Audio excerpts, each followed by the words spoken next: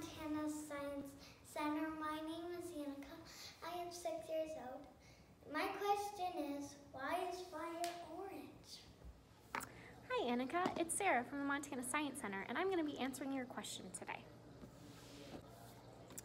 So as you've asked, and as you can see in the fireplace behind you, some flames are orange. This is due to the presence of an element called sodium.